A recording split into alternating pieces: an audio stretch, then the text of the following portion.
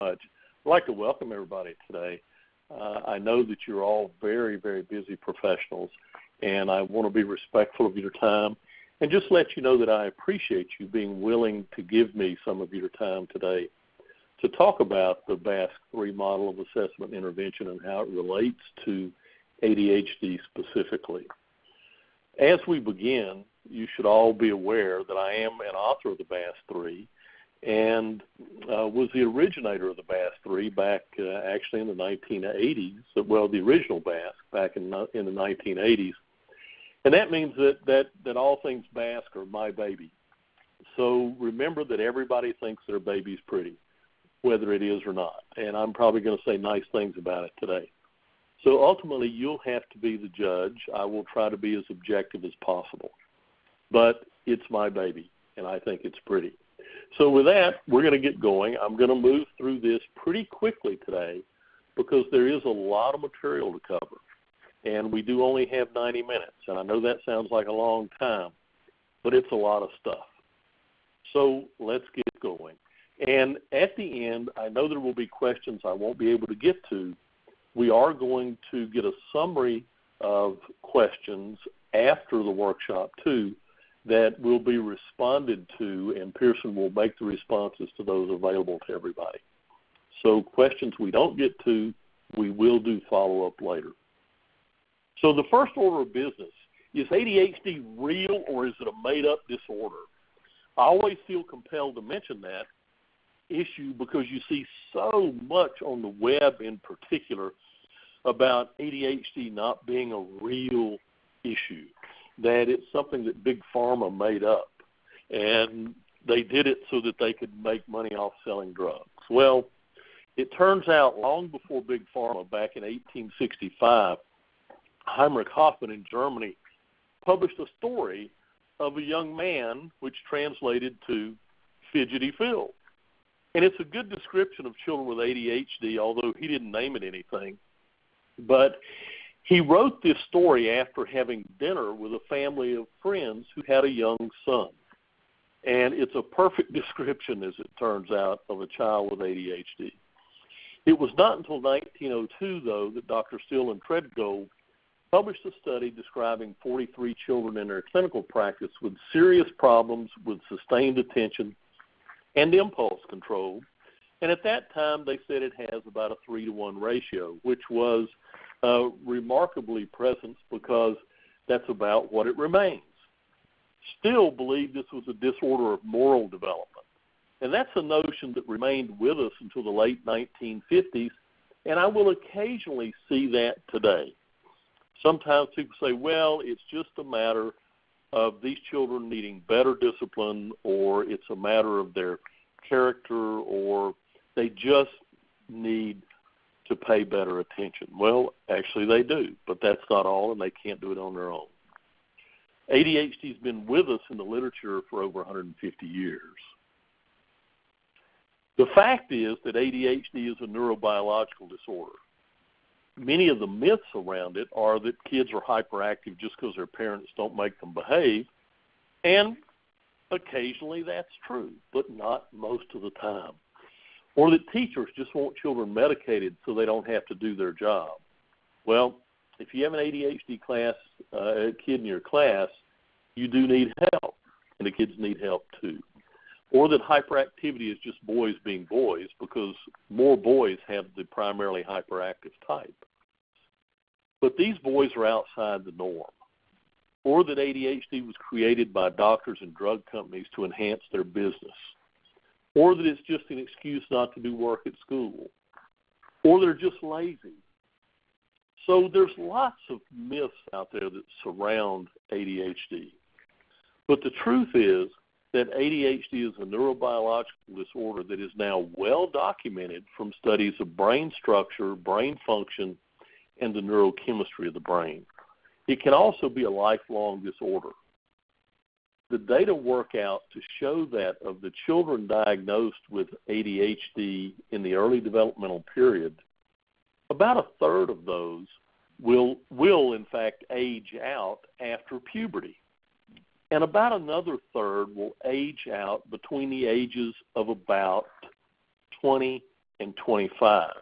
But for about 35% of persons diagnosed with ADHD, it's a lifelong disorder. The aging out is most likely due to developmental changes in the brain. It doesn't mean they didn't have it.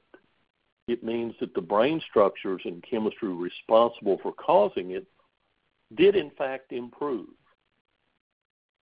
So ADHD is real.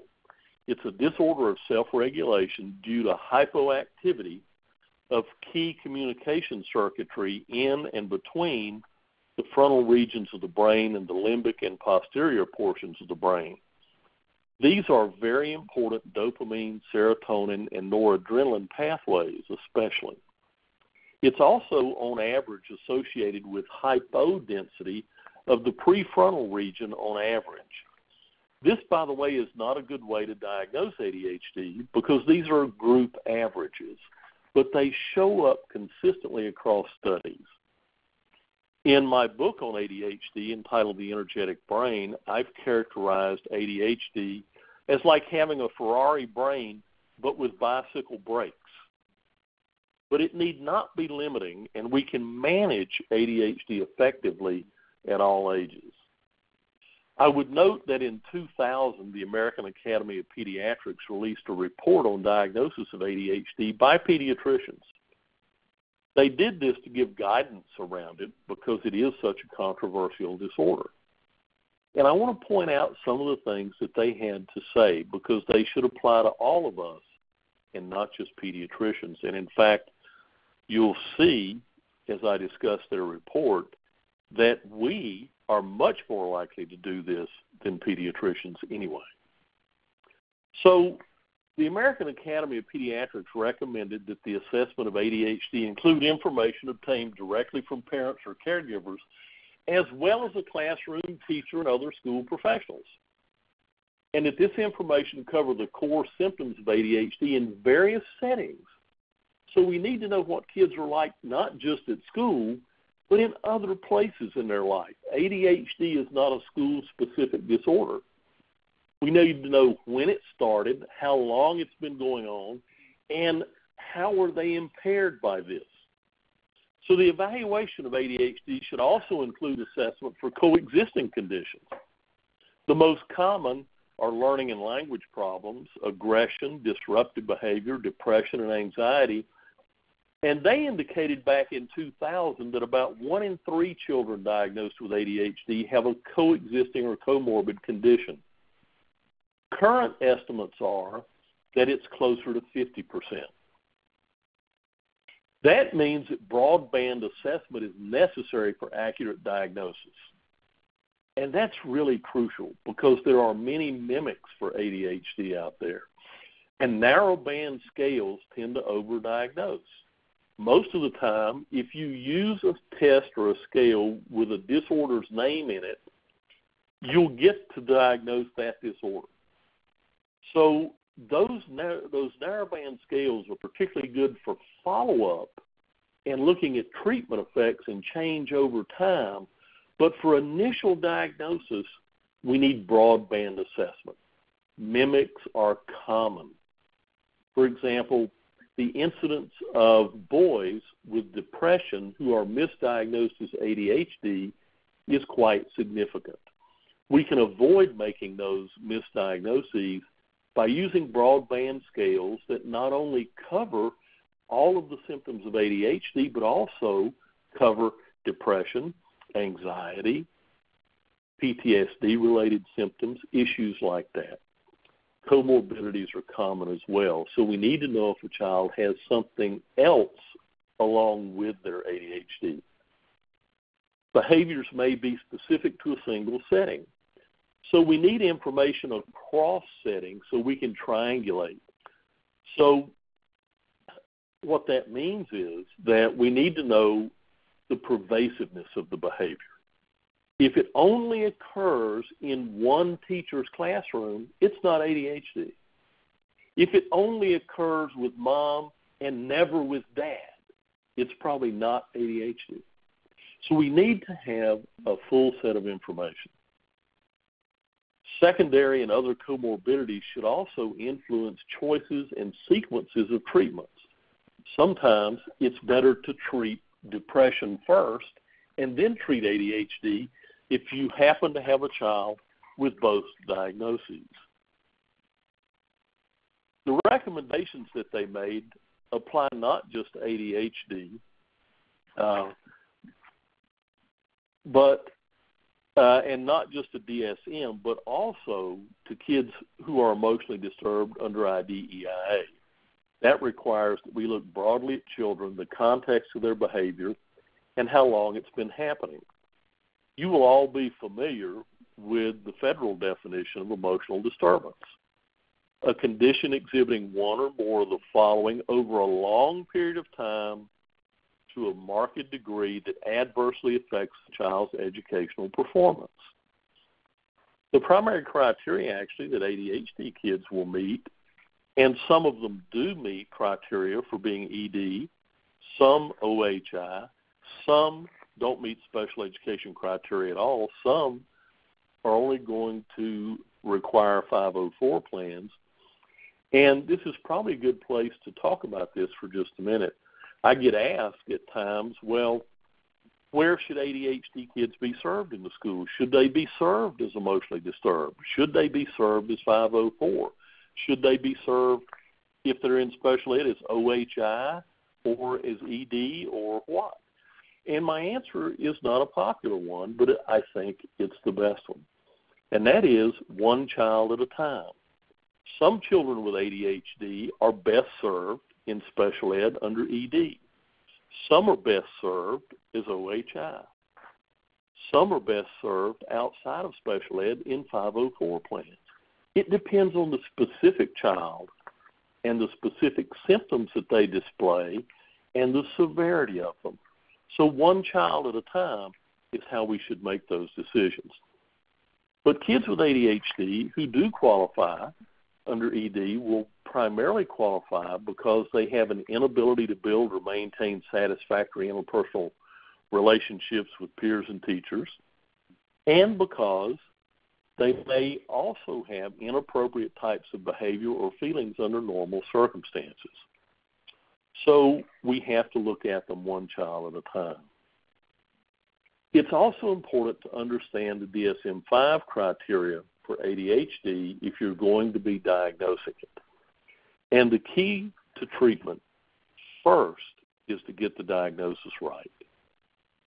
So the DSM-5 gives us the diagnostic criteria that tells us that ADHD represents a persistent pattern of inattention and or hyperactivity that interferes with functioning or development, characterized by both or one area of inattention or hyperactivity and impulsivity.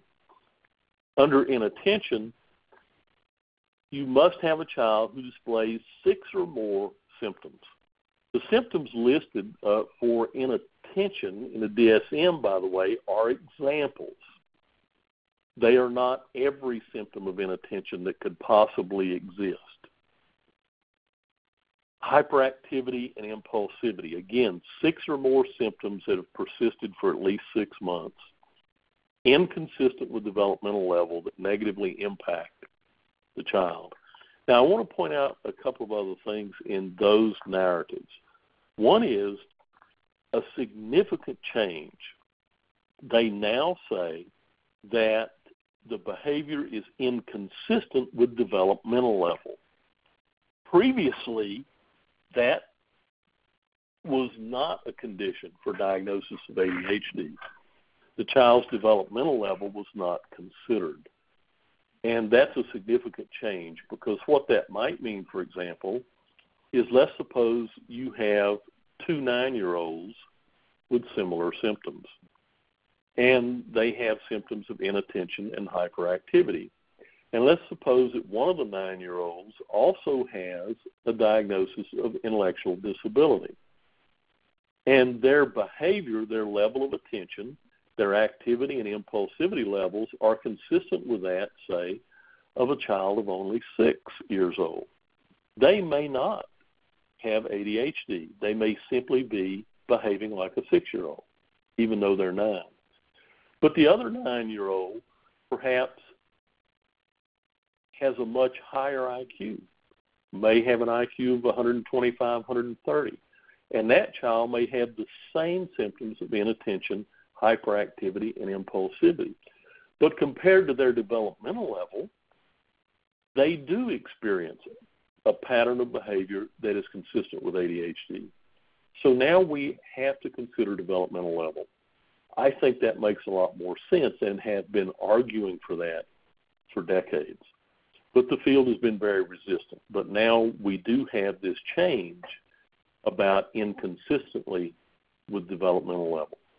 We also have a greater emphasis throughout DSM-5, not just in the category of ADHD, but throughout the DSM-5 on functional impairment, with this sentence that it negatively impacts directly on social and academic or occupational activities. And you'll see a lot more of that in DSM-5 than you saw in previous editions, although functional impairment has always been a criteria for diagnosis. Inattention examples they give in the DSM-5, things like failing to give attention to details, making careless mistakes, problems sustaining attention, losing things, being forgetful. And these are examples. It's important to remember that. This is not an exhaustive list. There are many ways children can show their inattention. The same occurs with hyperactivity and impulsivity. They give us examples: fidgety Phil, fidgeting and squirming, leaving their seat when being seated is expected, running about, unable to play or be in leisure quietly, excessive talking, on the go or acts as if driven by a motor. That particular phrase is taken from so many descriptions given by parents who will tell us that their child acts like they're being driven by a motor. I don't know how many parents I've had actually say that too. So again, these are examples from the DSM. Children have many ways to show us their hyperactivity and their impulsivity. So don't think if it's not on this list, it can't be used to support a diagnosis. It can. There are additional criteria required for a diagnosis of ADHD in the DSM. At least 2 symptoms of inattention or hyperactivity or impulsivity must have been present prior to the age of 12. That's a significant change from the DSM-4 as well as 3, which set a much younger cutoff for that. At least 2 symptoms are present in more than one setting. So again, the idea that ADHD is a pervasive disorder, if it only happens in very specific situations, it's not ADHD. Clear evidence that it interferes with social, academic, or occupational functioning. Again, emphasizing functional impairment. The symptoms don't appear during a psychotic disorder only and are not better explained by another mental disorder. For example, a child with PTSD, particularly a younger child, may very well give the appearance on the surface of having severe ADHD when in fact the underlying driver is anxiety. It could be in an adolescent that it's a substance abuse disorder. One of the things that we do see with folks who begin abusing substances, particularly early, is that they can look on the surface very much like a person with ADHD, but it's not. It's their pattern of substance use that gives them that appearance. So these rule-outs are really crucial to getting the diagnosis right, in part because treatment is diagnosis-driven. Not every disorder is best treated with the same intervention, so we've got to get the diagnosis right to know which interventions are the most appropriate ones. Common associated features of ADHD, as the DSM instructs us, are mild delays in learning, language, social, and motor development, And it's interesting that there's actually quite a bit more research published in Europe about motor development issues in ADHD. It's interesting on actual measurements of things like gait disturbance, balance, things like that, that these kids on average show mild levels of impairment. And they're things that we commonly do not assess here. But this research has really come forward quite a bit over the last decade. Work performance is impaired in multiple settings. They don't do well on laboratory tests of attention, memory, and executive function. And one of the things that we know is when you have a child with an appropriate diagnosis of ADHD, if it is comorbid with a mood disorder, conduct disorder, or substance use disorder, suicide risk is elevated. It doesn't mean it's imminent. It doesn't mean that they are going to commit suicide or that most of the kids who meet this criteria are suicidal. It only means risk is elevated and is something else to pay attention to in following these children.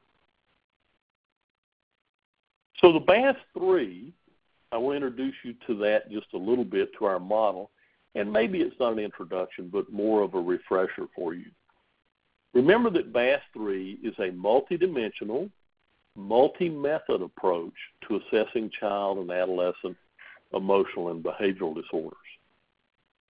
The original BASC model still applies to BASC-3 in that we developed our little pie chart to demonstrate the dimensions that we think are imperative to evaluate with any disorder, but certainly with ADHD. The first is history. And history is crucial. As we learned from the AAP and the DSM, we need to know when this started, where it occurs, how long it's been going on. We also need to know other things about the child's background. Is there trauma in this child's history? What's the family history? Are there other family members with ADHD or characteristics of it? It is primarily inherited.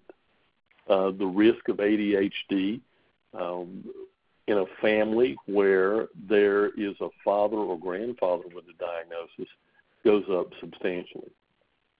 So it's also important to understand through the history the context of the child's life. If you are in an extremely chaotic environment and one that is also high stress, we may need to dig even deeper to be sure that what we're seeing is ADHD and not something else. Sometimes it can even be an adaptive response to such chaotic and stressful environments. So I always like to add to the word history and context. You have to know the context of the child's life to get any diagnosis right, and ADHD is no exception. For that, we provide a structured developmental history that allows you to get a structured survey of the child's history and the current context of their life. This can be done by most parents who have an 8th grade education or higher. They can fill this out on their own, and they can do it using the paper and pencil version. They can also do it using the digital version. And then you can review that and ask them follow-up questions. If you have a parent who has difficulty completing that, we also have designed it in such a way that you can use it as a structured interview. When you take a history and query parents about the context of the child's life, I want to encourage you to always have a cheat sheet, and that's what the structured developmental history is in such an interview. Because if you don't have something to guide you, I don't care how many of these you've done, and I have literally done thousands of history and clinical interviews with parents. If you don't have something to guide you, you will forget to ask something. You will forget some important follow-up. We're just not that good, none of us, at doing that without something to give us some guidance, no matter how many we've done. So you can use the structured developmental history in multiple ways. If you don't like ours, I can't imagine why you wouldn't. But if you don't, find one you like. Find one that's comprehensive and thorough and that you're comfortable working with, and it'll improve your skills in that area and improve your practice. The next piece of our chart is actual behavior, and that is also a major, major piece of this. We named it the Behavioral Assessment System for Children, right? So we really want to focus on the behaviors that children show us. And we want to do that using multiple methods from multiple perspectives. So we want to know how they are at home. How do they relate to their parents at home and in other settings away from school with the parent? What do they see? And how are they at school? Children spend more structured time at school than in any other setting throughout their developmental years, between the ages of birth and 18, certainly, and some on up to 22. The most structured time in their life is spent in the presence of a teacher. So it's important to know how they see kids. So we want those ratings of their behavior. And it turns out that behavior ratings are highly reliable and not as subjective as some people would argue. They do give us reliable scores, and we can count on the expertise that people have with a student or with their child to be related to us in those rating scales. But we also believe that it's important to lay eyes on the child in the classroom. So we have a direct observation scale known as the SOS, the Student Observation Scales, where you can go in, and it uses a time sampling procedure, and it's really old school 60s behavioral assessment where you go in and you actually count behaviors.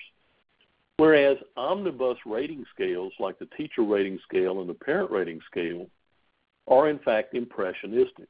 We don't ask parents and teachers to count behaviors, but sometimes that's useful to us.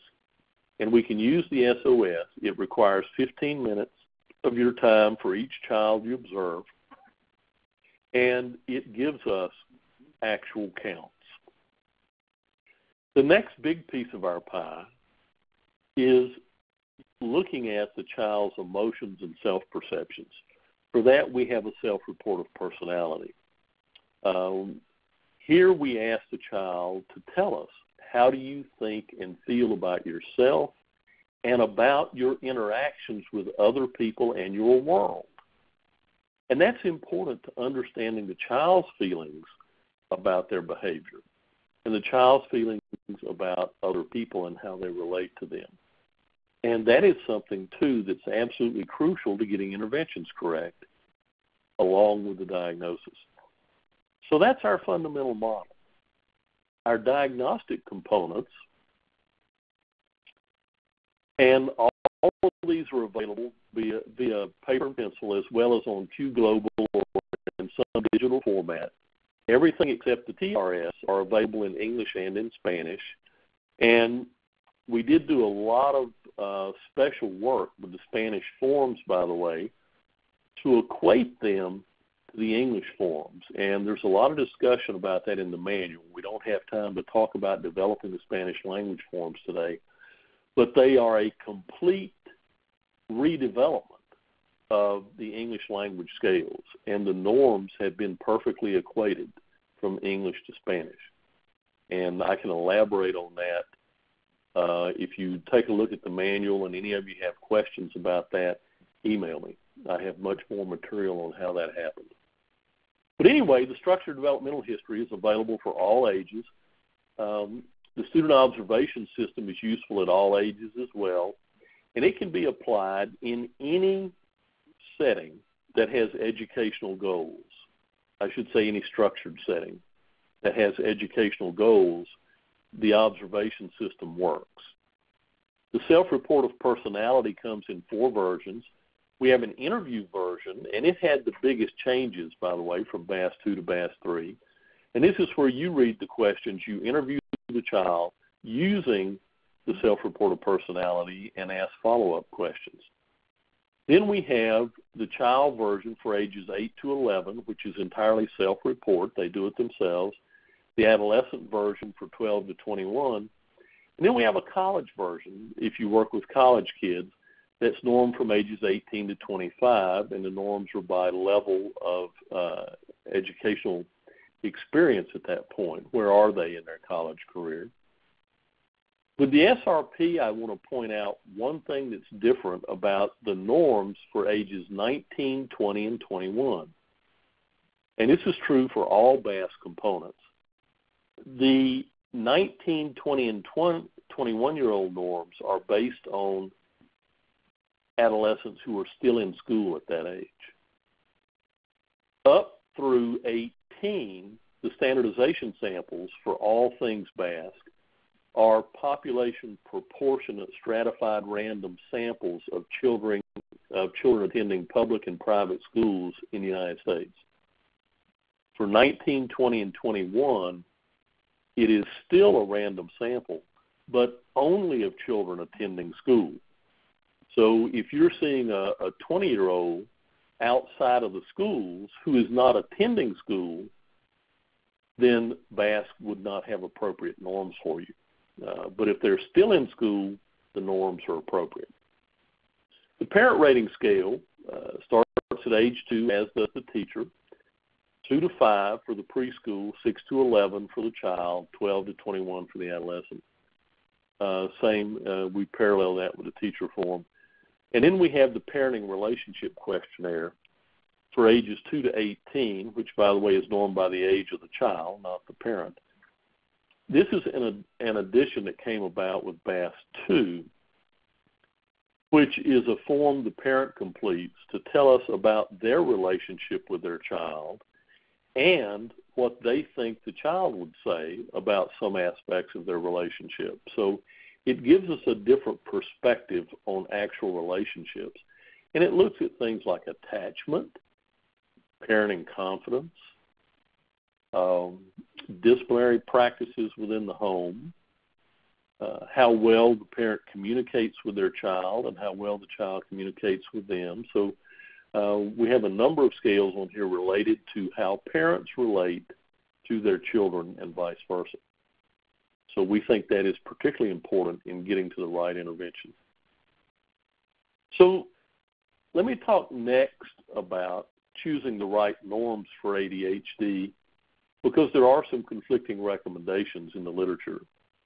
And I do get this question often, gosh, what norms should I use? And we get that question because BASC, BASC-2, and BASC-3 have always given you choices. We have normative tables that are divided by sex, male and female. So you can use single-sex norms. You can use combined gender norms. The combined gender norms are all children put together. We also have norms with kids who just have ADHD. We also have general clinical norms. And all of these norms are also available as combined gender and same sex. They're all also divided by age level. So with this many choices, what do you use? And of course the answer is, what questions are you trying to answer about a child? Because norms are simply reference groups that answer questions for us about kids. Norms are commonly misunderstood in other ways, but they really are reference groups, and I wish we'd rename them as that. When we get a score, a raw score from any test in psychology, not just behavior rating scales, but even an IQ or an achievement measure, we have to take that raw score and refer it to the performance of some group. And we talk about that as the standardization sample. Well, it's really our normative group. And we move that score over, compare it to how this particular reference group responded, and that allows us to convert it to some kind of standardized score. But the reference group we choose determines what question we're answering. To give you an example, with achievement tests, because this question comes up a lot on some of the professional listservs. People want to know, gosh, with the kid who's been retained, should I look at age norms or grade norms for their achievement test? And the answer is, well, what question are you trying to answer? You can look at either, or you can look at both. Grade norms answer the question, how does Johnny's achievement level compare to other children in the same grade? Age norms simply answer a different question. How does Johnny's achievement level compare to that of other children the same age as Johnny? So when you ask, which norm should I use, first you should ask, what question am I trying to answer? And once you know the question you're trying to answer, then you know which norm groups are the most appropriate ones to use. The same is true in behavioral assessment. If I want to know how Johnny's behavior compares to that of all other children the same age, the combined gender norms at his age level are the appropriate ones to use. If I want to answer the question, how does Johnny's behavior compare just to that of other boys at his age, I can use just the boy norms. If I want to know how his behavior compares to other children with a diagnosis of ADHD, then I can use the ADHD norms. So different reference groups answer different questions. And BASC-3 gives you the ability to answer some or all of those questions by using different reference groups. So to further that, the general national norms, which are the combined gender norms. Does Rob have problems with depression relative to other children his age? Sex-based norms, how does Michelle's hyperactivity compare to that of other girls?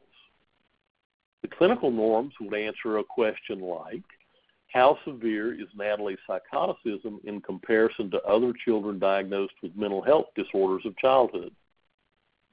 The ADHD norms, how severe are Kent's symptoms of depression in comparison to other children diagnosed with ADHD? So I could take Rob's scores and basically, changing over to Rob's name, answer all of these questions about Rob. So how I would interpret those scores depends upon which norm group I'm looking at as I derive each of those scores. And the computerized scoring for BASC-3 will allow you to answer those questions all basically in the same computer scoring. So we also wonder why we need norms sometimes, and as I said, it's a matter of scaling. We only have interval scales in psychology, so we need to know about the relative frequency of scores. And in clinical assessment, even though we don't like the term normality, it becomes important to us to look at what's within a certain range and what falls outside of that range. So we know that there are gender differences on measures of behavior, feeling, and affect, and these abound across age and no matter who's doing the reporting, if it's teachers, if it's parents, or self-reports. So let's take a quick look at some of these gender differences because it sometimes affects the decisions people make about which norms they want to use. So if we were to look at BASC-3 teacher ratings as a function of gender, we would see a plot like this where if you see a point that is above this center line that's marked as 0, if the point is above that line, it means that females have higher scores. If it's below that line, it means that males have higher scores. So you can see there are a lot of gender differences. Some of them are pretty substantial. You can see, for example, that boys, and I hope this is no surprise, at school are substantially more hyperactive, aggressive, and have more conduct problems than girls. Girls tend to be more anxious than boys. And this is a switch, by the way, that we've seen happening over the last 10 to 15 years. For decades, girls showed more symptoms of depression That's becoming more common now among boys. Girls still have more somatization problems, somatization being an anxiety disorder, actually. And so they do have more internalizing problems.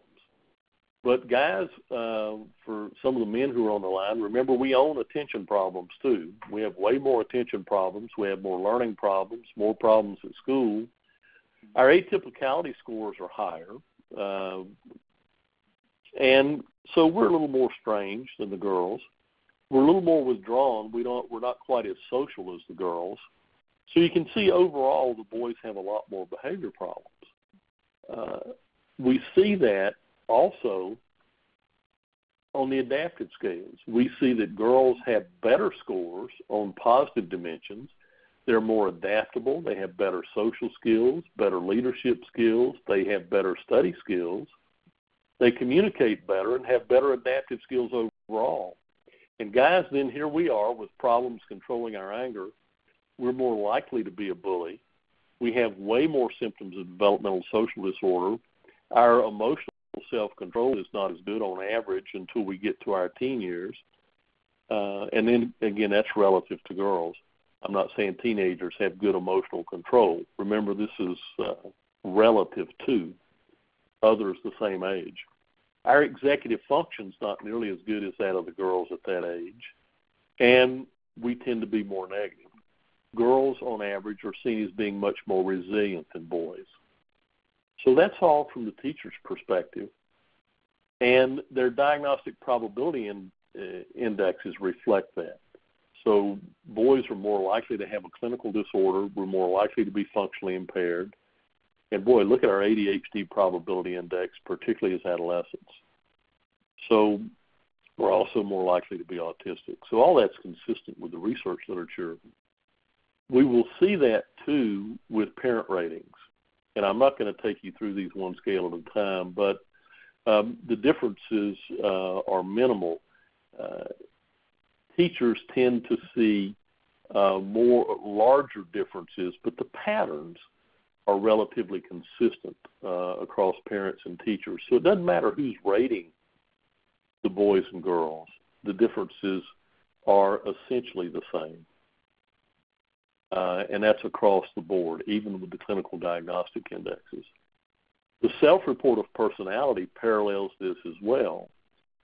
Here we see, for example, boys don't like school as much, we don't like our teachers as much, and we own sensation seeking. We really own that one. And we just have a lot more school problems. We rate ourselves as being more atypical. Girls, on the other hand, and this varies more as a function of age, but older girls tend to feel like they have better locus of control, but they also feel a lot more stress and anxiety.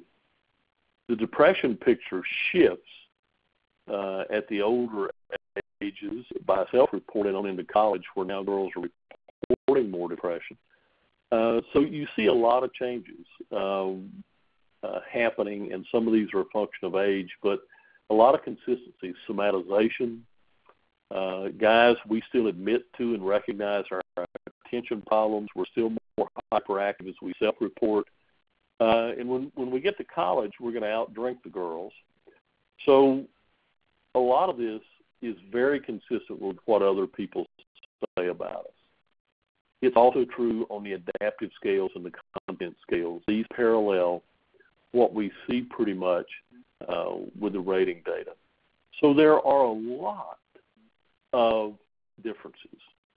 If we then go and use homogeneous gender norms, this has the function of equating males and females on all variables. And the question we have to ask is, does this reflect reality when we're making a diagnosis? So the question comes down to this. Are boys and girls really different in how they think, feel, and behave? If they are, and this is counterintuitive to a lot of people, if boys and girls really are different, we should use combined gender norms to preserve these differences. We don't want to wipe them out. if girls as a group are, in fact, experiencing more anxiety than boys, we don't want to equate the two groups. We want to diagnose more girls with anxiety disorders than we do boys because that reflects reality. But if you believe that the differences are artifacts of measurement bias, if you think, no, boys are not more hyperactive than girls, no, boys don't have more attention problems than girls, they just kind of look like they do on the surface and we're not measuring it accurately. Or you think that girls are not more anxious than boys, that it's just people seem to notice it more. Then we can correct that bias by using homogeneous gender norms because it removes all observed differences and equates boys and girls. Well, my view is that boys and girls are different. Boys and girls really do behave differently. They think differently about their behaviors and feelings and act on that differently. So for diagnostic purposes, we want to use combined gender norms to get it right. What happens when we equate boys and girls? It turns out we're very likely to deny treatment to people who need it. Take, for example, girls with anxiety, boys with externalizing disorders. We can look at this question as well, and this is really a crucial question if we want to make it specific to something like inattention, just to illustrate it.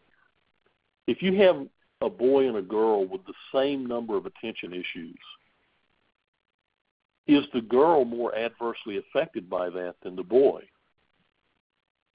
If the girl is more adversely affected by that than the boy, then using female-only norms would be more likely to tell us that. But it turns out the research literature says that that's not true, that boys and girls are equally adversely affected at the same level of attention problem. Boys and girls are equally adversely affected at the same level of anxiety symptoms, at the same level of depression symptoms, at the same level of hyperactivity and impulsivity symptoms. So because there's not a differential adverse effect, we do not want to equate boys and girls by using same-sex norms.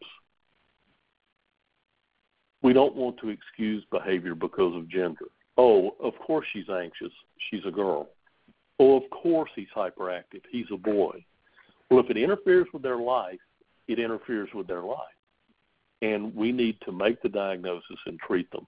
And to get that right, we use combined gender norms. Think for a moment about the condition if judges simply used homogeneous gender norms for sentencing. And an example that I like to use is suppose you go down to your courthouse and you want to watch justice in action. And a man is up for sentencing, and he's pled guilty to an armed robbery. He knocked off a local gas station with a gun. And the judge asked if anyone has anything to say before sentencing, and the defense lawyer explains to the judge the normative data.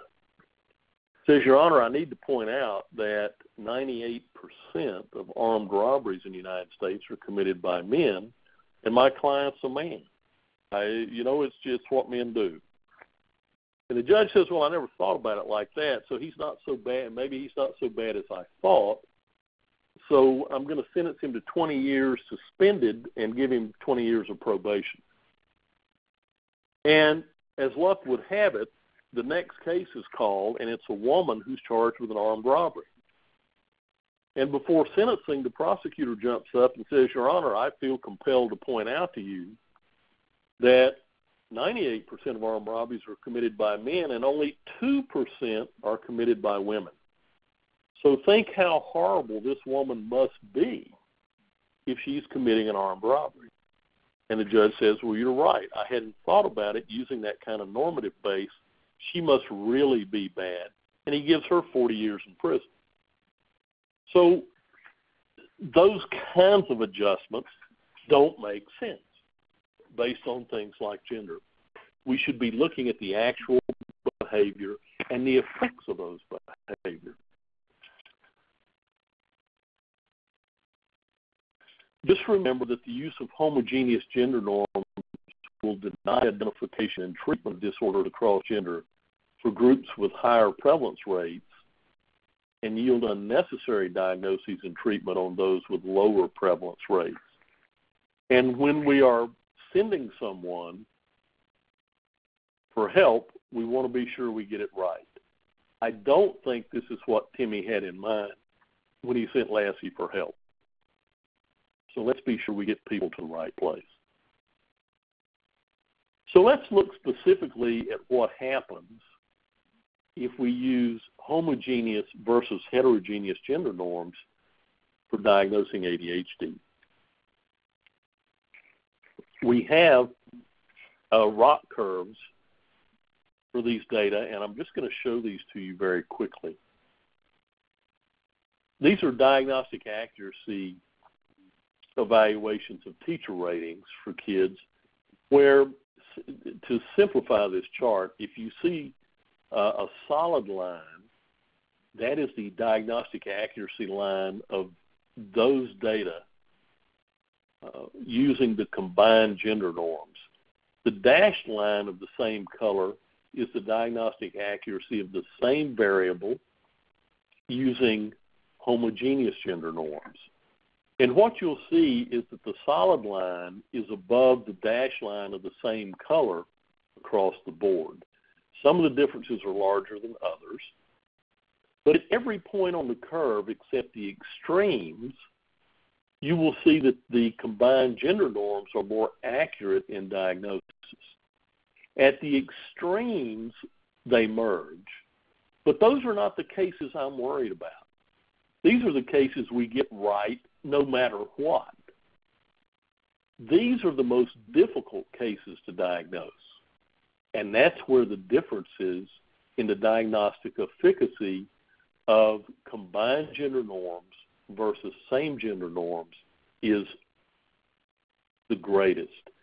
And in every case, the combined gender norms are more accurate. We see that with parent ratings as well.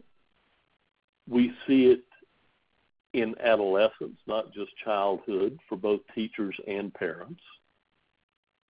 So, in summary, when we look at all these ROC curves just for ADHD, in some cases the differences are small, but in every case at both age groups across parents and teachers, the combined gender norms were more accurate at that sweet spot of sensitivity and specificity for the most difficult cases to diagnose accurately. For extreme cases, it doesn't matter what norms you use, but these are the cases where we have the fewest and least difficult diagnostic problems. We're going to get those right. So, fundamentally, our data tell us that combined gender norms preserve known and documented differences on key behavioral emotional constructs like anxiety and hyperactivity. They preserve known and accepted differences in prevalence rates of disorders known to differ as a function of gender, and they're more accurate overall. So we recommend, clearly, for accurate differential diagnosis, combined gender norms. We can use and we provide you with other norm groups to answer other questions. But the research evidence is that for specific diagnoses, we want to use combined gender norms. And differential diagnosis is crucial to success. We've got to get the diagnosis right. Treatment of child and adolescent emotional and behavioral disorders is not one size fits all. If you do the same treatment or same intervention with every kid, no matter their diagnosis, you're going to fail more times than you succeed. So we've got to match those up. And children with emotional and behavior disorders deserve treatment, not just management. Just declaring a child eligible is not enough to guide treatment. We've got to get them to the right intervention. And really avoid this idea of one size fits all. We don't want to end up being McDonald's. If we match the diagnosis to the treatment, we'll be much more successful. Once we figure out the problem, it's easier to find a solution, particularly one that works. The BASC-3 model gives you the guidance and the BASC-3 materials, the wherewithal to make accurate diagnoses of ADHD. You really don't need anything else if you use the entire set of materials. It's not just one test. The BASC-3 is a collection of assessment devices that are coordinated and co-normed. We have history and context, current behavior in multiple settings using multiple methods. We look at feelings, emotions, and self-perceptions, and we link to evidence-based interventions and monitoring forms. We have the Behavior Intervention Guide, the Flex Monitor, and treatment fidelity forms, so we can look at what we're doing. And it's important that we interpret test data in context. We have to have that history and context right. Remember, you would interpret this answer much differently on a Rorschach if you knew that it came from a flying insect. And I'm sorry, but bugs and Rorschachs just seem to go together. So the history and context are critical, and I've said that repeatedly, and I'll try to stop belaboring that. But it's an area where perhaps we don't do as good a job as we could. We really need to understand the history and context of a child's life. Remember, that may look like lunch to you, particularly since we're doing this over many of you's lunch hour, but to a chicken, it's a horror movie. So understand the context of the person you're evaluating. And know who you're evaluating. Symptoms don't mean the same thing for everyone. Do not diagnose raccoons with insomnia because they stay up all night. We could go through and debate a proper diagnosis. If you had let's say a 9-year-old who had every one of these symptoms, and what you would find is that every one of these symptoms is listed in some way in the DSM under all of these diagnostic conditions. The only way to differentiate these correctly is by history. So, as I said, I'll try to stop belaboring this, but apparently I'm being unsuccessful.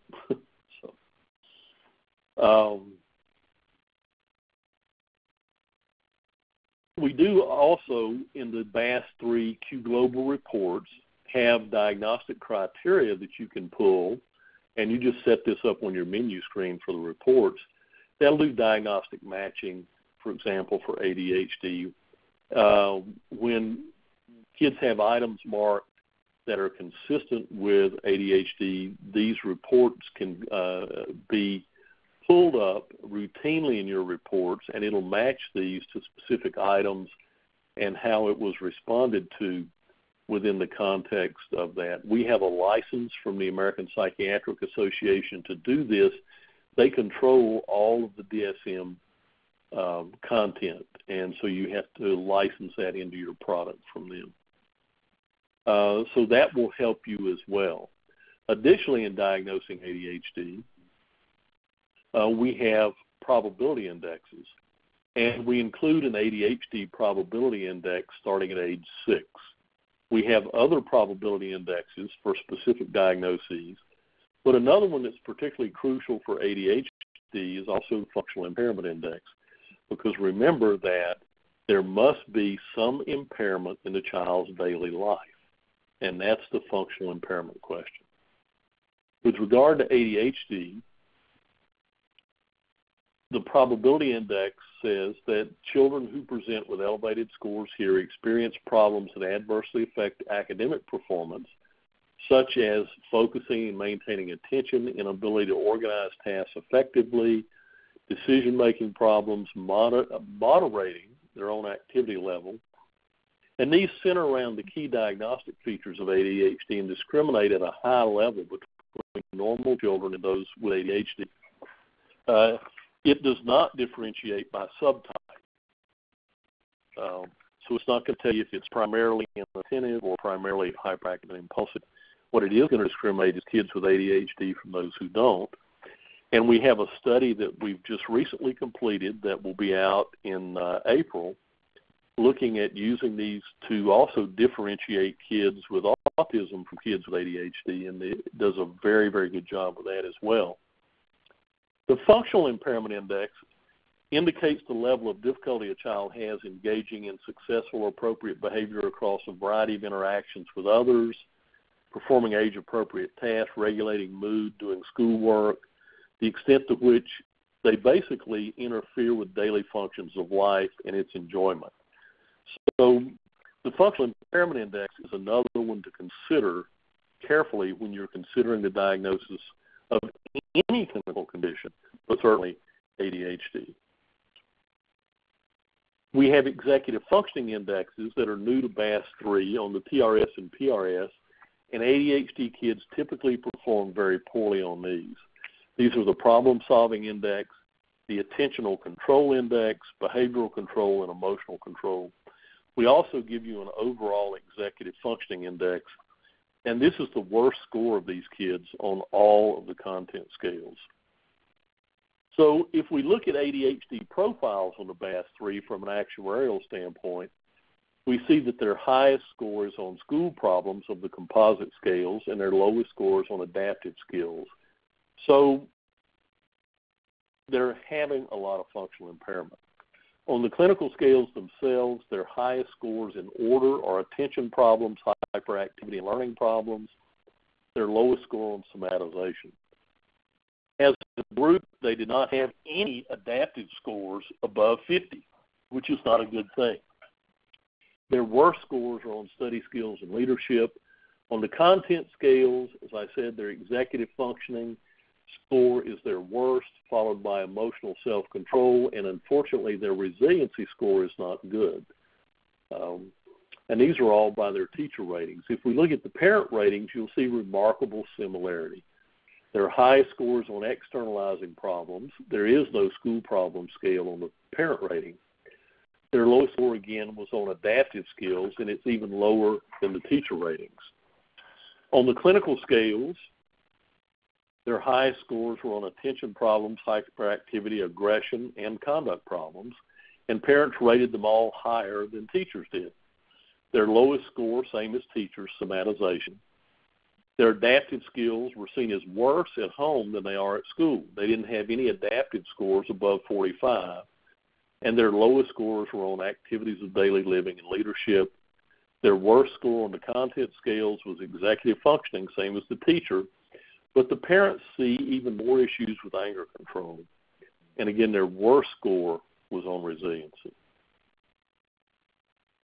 If we look at the parenting relationship data, one of the things I thought you'd be interested in is that for ADHD kids, parents give you the lowest scores on the parenting relationship questionnaire on attachment and on the involvement scales. And their highest is on relational frustration. And these are oppositely scored or reverse scored. So they're not well attached to these kids. They're not as engaged in their life, and they are very frustrated about this. So that'll give you some idea how parents see their relationships on average with their kids with an ADHD diagnosis. So we want to link the interventions too, and what are effective interventions for ADHD? And it turns out medication is effective. There are multiple medications, primarily stimulants, that work best, but they also have the greatest side effects. There are some other alternative medications, things like Strattera, that are primarily noradrenaline reuptake inhibitors. They're less effective but have lower side effect profiles. Psychosocial interventions are effective. Behavioral and cognitive behavioral interventions are by far the most effective, but they have to target specific behaviors of the child in the context of their ADHD and is not a general one-size-fits-all, okay, we always do this behavior plan for kids with ADHD. They have to be individualized. Remember, one-size-fits-all doesn't work. Educational interventions, what's effective? Use a direct instruction model to teach learning and study skills, strategic listening, time management, and organizational techniques. These are things you can teach kids to do, and direct instruction models are clearly the most effective in teaching these things to kids. The best intervention is all of the above. We've written about this extensively in The Energetic Brain. The multimodal intervention, which encompasses medical, psychosocial, and educational, is the way to approach ADHD. And I will emphasize this statement over and over and over. Medication alone should never be the intervention plan. It has to be accompanied by psychosocial and educational interventions. Some things that don't work, diet, by the way. The Feingold diet, and this is a generous appraisal of it if you read this literature, is effective in less than 5% of cases of ADHD. Not 5% of the population. 5% of the population with a diagnosis of ADHD, less than 5% are helped by something like the Feingold diet. Food and vitamin supplements are not effective, with the exception of omega-3 fatty acids from fish or krill, not from flax, are noted to have mild beneficial effects in high doses and are widely held to be safe. But the benefits are mild. But I've included them as an exception because they do have some data to support them. I know of no other food or vitamin supplement that has double-blind, placebo-controlled research studies that says it helps. Perceptual motor training programs like exercise programs, movement therapy, sensory integration therapy, those do not treat ADHD. If you have a kid who has coordination problems and you want to treat their coordination problem, that's fine. But don't think it's going to treat their ADHD. Punishment paradigms.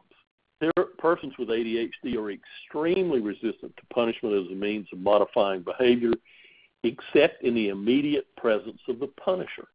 There is no evidence of generalizability, and this generally just makes people angry and frustrates everybody when you use punishment paradigms as an attempted change agent in ADHD. They are some of the least effective means of approaching it. Sources for psychosocial and educational interventions, to be more specific, these are my three favorites, and you'll see my name on all three of them. And, I write about things that I think work and can document that work, and so I tend to go back to my own summaries of that. One is The Energetic Brain, our book on ADHD, on how to understand and management. Then the BASC-3 Behavior Intervention Guide.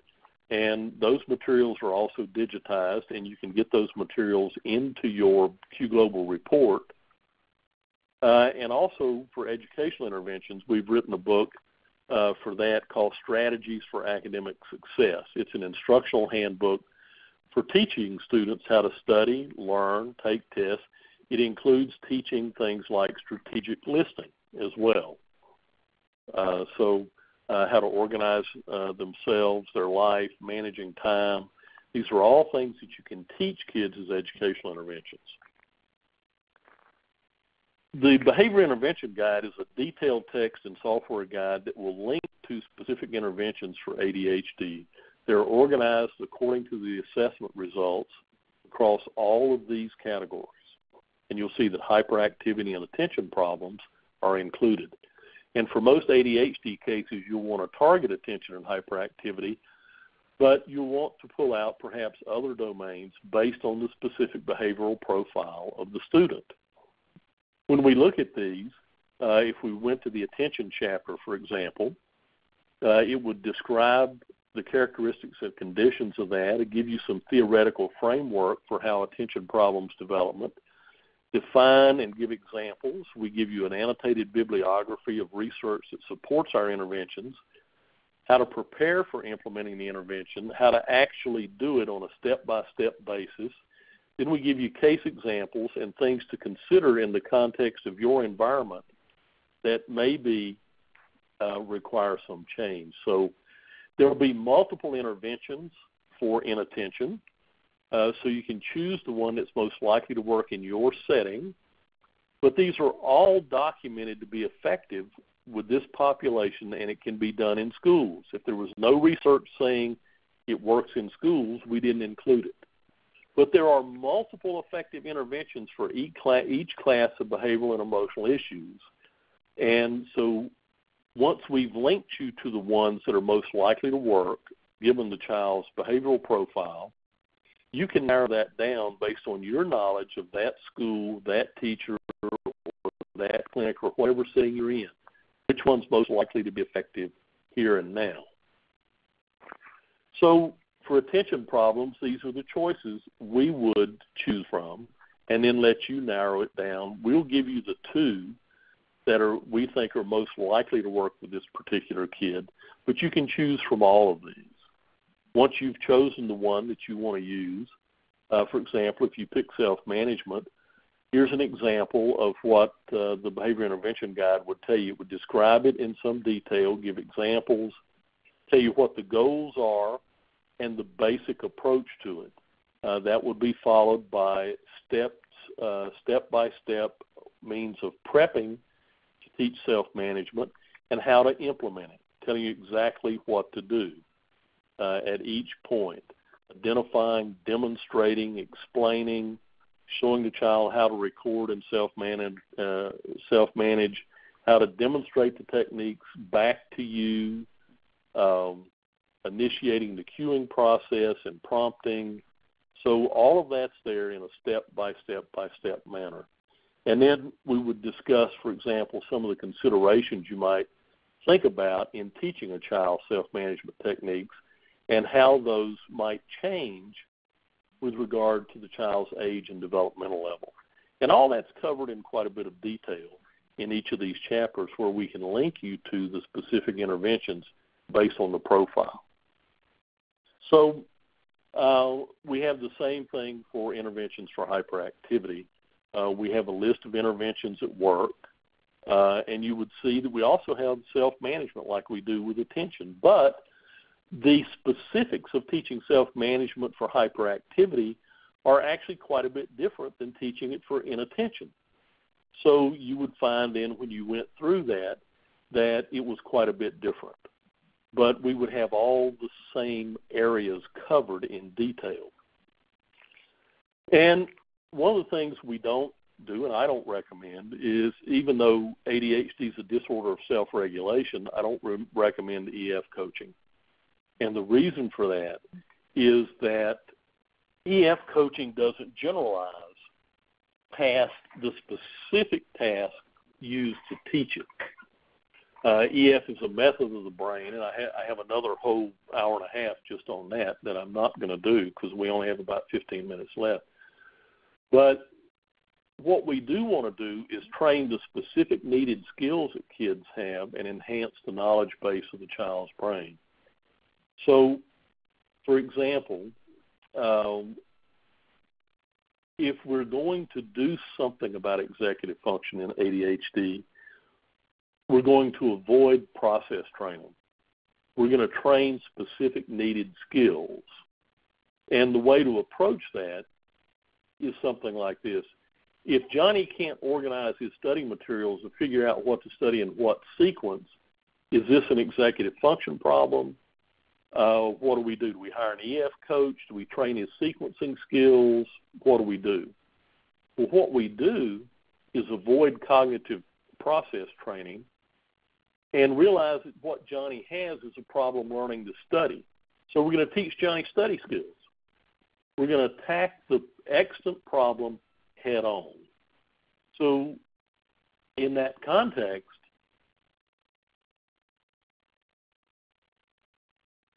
we're going to teach Johnny to develop associations with prior learning how to use self-talk when he studies, how to use concept maps, how to use multiple sources of information, how to improve his concentration when studying, and teach him means to improve his memorization skills rather than doing general EF coaching. If Louisa has trouble listening and attending to the teacher during class, is that an executive function problem? Or are we going to train processes for her? And my answer is always no. What we're going to do is teach Louisa specific strategic listening skills. We're going to teach her how to be an active listener, how to listen and recognize teacher cues when the teacher's talking, how to be prepared to listen, and how to manage and self-monitor her attention. So we're going to focus specifically on the skill deficits the child has. So there are many things teachers can do with this. And remember, when remediating skill deficiencies, too, one size fits all doesn't work. So we're going to let the assessment process guide what we choose to target. And we're going to target skill problems, not process. The best way to teach those is to identify the skill deficit and attack it directly. Strangely enough, the best remedial program for a child who can't read is to teach the child to read. The best remedial program for a child who can't study is to teach them how to study. So identify the skill deficit. If they can't attend in class, teach them to attend. So direct instruction models are the best way to do that. We also want to involve parents at every level, including parents. Over and over, the research tells us, and there's some good summaries of this out there, increases treatment effects. So we have partnering with parents materials as part of BASC-3. We have them for attention problems, things that you can send home to the parent that explains it to them. These are tools for you to partner with them so they can understand what you're doing with their kid, but also how they can work with their own child and what kind of things they can do, how to talk to their child about their attention problems, giving them information about it, making them a well-armed parent, and things that they can do. So these are all things that you can give parents that are available to you through the BASC-3 materials. We have our refrigerator chart, we call it, that they can tear off of that parent tip sheet, put up on the refrigerator with a magnet, and they can note what they're doing at home, and they can send that back into you once a week, once a month, every 6 weeks, whatever schedule you want to put them on. So these tip sheets exist in all areas of behavioral concern, and you can use them. The strategies for academic success I mentioned earlier, I'm just going to hit very quickly. It's an educational manual for teaching the educational interventions, just like with the behavioral interventions. And we have sections on how to teach all of these different aspects of this to kids, including listening skills, including self-management. So it will allow us to teach study strategy, and we have specific scripted materials in that for you to do intervention. Every bit is detailed as the behavior intervention guide to teach kids to overcome these academic skill deficits, which is what these are. So we can teach concentration and attention strategies, and these are the areas we would focus on for teaching kids, and we have, again, scripted models for all of this in the strategies for academic success materials. And we know that the most effective way to do this is using direct instruction. And the direct instruction model is easy for you to locate. It's laid out in great detail in strategies for academic success. But we also have to monitor intervention effects to see if kids are improving. To do that, we've developed the Flex Monitor as a component of the BASC-3, so you can customize behavior rating scales for the individual child. And then we will build that scale for you. And we're running out of time, so I can't go through in detail exactly how you do that. But we have some pre-existing forms that you can choose from, or you can literally create your own test.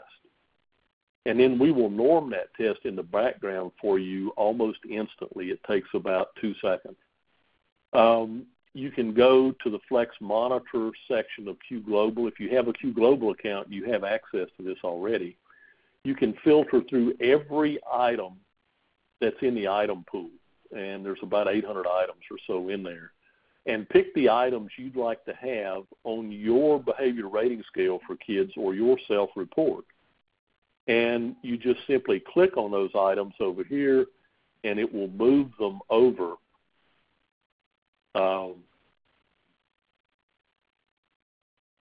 And I don't know what's happened. If the moderator can help me with this, that screen has frozen. So with the Flex Monitor, the forms can be saved. You can share them with other users. The reliability data we'll provide to you based on the scale that you set up. And you'll be able to use that. You can print that. And again, it has locked me out of controlling the slides. If you can move that slide. So you really can create this monitoring program for yourself. The forms you create use heavily vetted, validated items with known characteristics and content relevance. You'll know all the psychometric properties of the scale you build for this unique child. So that's there for you. We can give you a lot more information about that and how to use it, but it's a great way to monitor change. Next slide, please. We also have forms available that will allow you to monitor treatment fidelity. And the Behavior Intervention Guide and the behavioral issues materials that we have include a documentation checklist that will allow you to determine whether or not people are delivering the interventions as described. And that is very important. You don't know if what you're doing isn't working, if it isn't working, because it's not being delivered properly, or maybe we chose the wrong intervention. So one of the things that we have to do is monitor treatment fidelity in some objective means. So that's pretty much what I wanted to cover today. We've got about 5 minutes left. If there are some specific questions that the monitor has you want me to address in the next 5 minutes, I'm happy to do that. Okay. Well, I actually do have a couple that I haven't been able to answer, so thank you, and thank you very much for the presentation thus far. It's always great information. People have been asking good questions.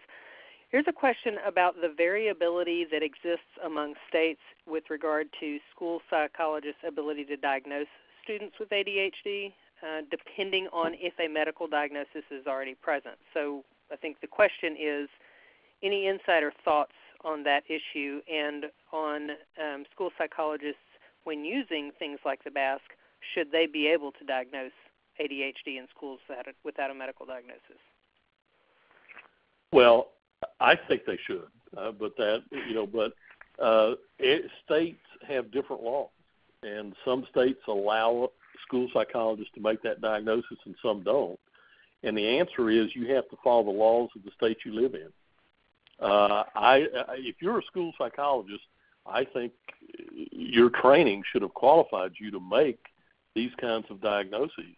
It's no different than diagnosing depression or an anxiety disorder, things that we routinely have to diagnose with kids. So it's important to do that. And you should be well trained in doing that. But you ultimately have to follow the laws and regulations of the state that you live in. So you have to know those. If they prohibit you specifically from doing it, don't do it. But I think school psychologists should be qualified to do that, and it should be part of your training. Thank you. Another person asked what your thoughts are on the comorbidities of inattentive behaviors in ADHD and memory dysfunctions. Well, memory problems are a common occurrence, or should we say poor performance on memory tests is a common occurrence. You can't have memory without an attentional track being laid. So if a kid isn't paying attention, you need to be able to differentiate whether it's an attention problem or a memory problem. And that is going to require formal memory testing as well as the behavioral assessments that are done. But it's common for kids with ADHD to have poor performance on memory scales because they're not paying attention and they're distracted and they're moving around and they're going to miss something that's important to establishing that memory trace. So poor performance on memory scores is quite common, but it's not necessarily diagnostic of ADHD. It is in many of those kids, it's a result of the ADHD. Thank you. And one more on a rough percentage. Do you have any idea what percentage of kids with ADHD are responsive to medical intervention? I'm assuming that that's medication. I think it was around the time when you were talking about things that have worked. Yeah, well, it depends on which specific medication is being used.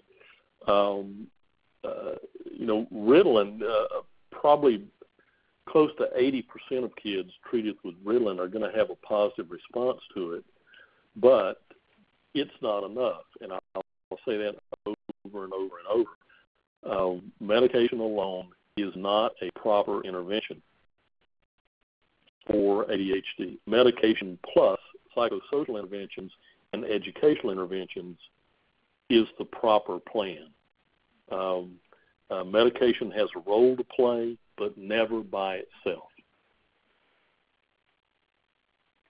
Okay. I just have one other unanswered question, and that it has to do with, you talked a little bit about the effects of diet or the lack of effect of diet change on ADHD in the literature. So someone around that time asked also if you had any thoughts about the effect of artificial food dyes and how eliminating them from diets might improve behavior. Well, the effects of artificial food dyes is an allergic reaction, and kids can be specifically tested for that. And if they're not allergic to the specific food dye that you think is causing that, then the food dye is not causing it. And allergy clinics can test for that. It's not hugely expensive. It's very inconvenient, and kids don't necessarily like going through it. But they can be tested for those allergies. But it's an allergic reaction. It's not something where it's causing some systemic defect to occur. It's very much an allergy to that food dye, and just like kids have an allergy to peanut. And the allergic response to one or two of the food dyes that are out there in a very, very, very small number of kids is this agitation that can be misdiagnosed as ADHD. But it's unusual, but there are a very small number of kids who have an allergic reaction to that. In fact, the Feingold diet was designed to eliminate an allergic reaction to normally occurring salicylates in foods. And for the kids that the Feingold diet works for, they are actually having an allergic reaction to foods that contain salicylate. So there's a very small number of kids out there for whom that's an issue, but they can also be tested for that. All righty. Thank you so much. It is 1:32, so we are going to have to end. A few questions are still coming in. I've put my email in the chat box, so if you have an unanswered question you'd like for Dr. Reynolds to respond to, please send it to me, and I will get with him and we'll get you a response. Thank you all very much.